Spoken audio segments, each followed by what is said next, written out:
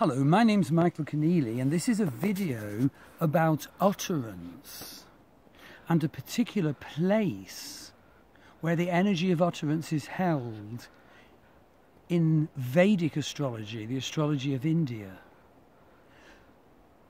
So this video is about Vedic astrology, but it's wider than that because it's about utterance and alphabets and gods of utterance, prophecy and alphabets. In fact, Vedic astrology comes from northern India, where the Indo-European peoples migrated and invaded, and they also migrated and invaded over almost all of Europe.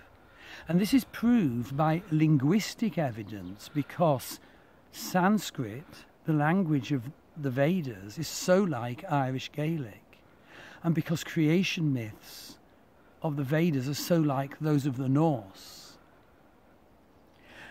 And the reason I'm saying this is that the Indo-European peoples were very powerful on prophecy. Now, in Vedic astrology, the fourth quarter of Chitra Nakshatra, or Chitra lunar sign, is deemed to be ruled over by Chitragupta. And Chitragupta held the book of life. And so they believed that when you died, the book where your deeds had been written down was read, and that determined where you would go to before you reincarnated.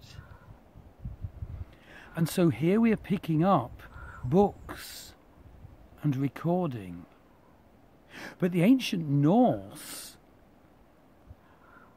had what they call vulvas, women who mounted a high chair and went into sevir or seething trance, and they would answer questions with prophetic answers, and after each answer they'd say to you, "And would you know more? And what?" So you had to take it pretty seriously.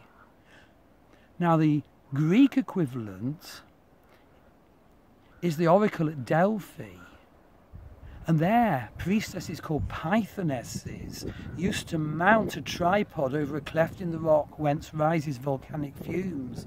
They would go into trance and prophecy. Now, when the Indo-European Hellenes, tall and fair, invaded, they conquered the small dark-haired people in the area, and they said, "Okay, this sanctuary is now ruled over by Apollo."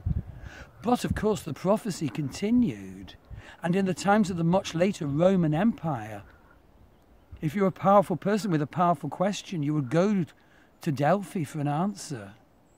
And indeed it was the Delphic oracle that gave Oedipus the utterance of his terrible destiny, and in Rome there were the Sibyls.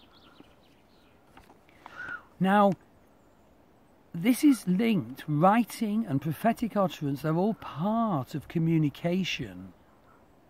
And in fact, for the Norse, the warrior magician god Odin hung upside down in the world tree Yggdrasil for 9 days, trancing, seeing the letters of the rune alphabet in the twigs and branches, where each of the runes corresponds to a state of consciousness, to a facet of life, and the healing and empowerment thereof.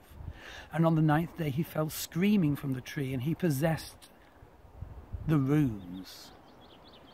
And for the ancient Irish, there was Ogma, the warrior god, who invented the Ogham alphabet. And in the case of the Ogham alphabet, each letter corresponds to the immeasurably different energy of a tree. There are other correspondence systems as well, but the tree correspondence is the chief one. Think of the difference between oak, enduring and lasting, holly, prickling and defensive, for example. And so I'm mentioning this as a ancient quality within the Indo-European peoples, and that specifically it seems to be an energy that's particularly in the fourth pada of Chitra lunar sign. And remember, the Vedic sages were so acute, they could actually detect and utter the energy in each of the 360 degrees because of the stars in that degree. And they said that Chitrapada 4 has an energy of prophecy, the book of life. And I have found that people doing my Ogham or my Runes course, or indeed my Nakshatras course in Vedic astrology, if they have certain planets in Chitrapada 4, can be so good at utterance, so good at intuitive declaration, so good at healing through use of alphabets or utterance. I myself have Mercury in Chitrapada 4, which of course is about utterance. But my Mercury is conjunct Ketu, the south node of the moon, which makes it sort of deeply intuitive and quite difficult for many ordinary things.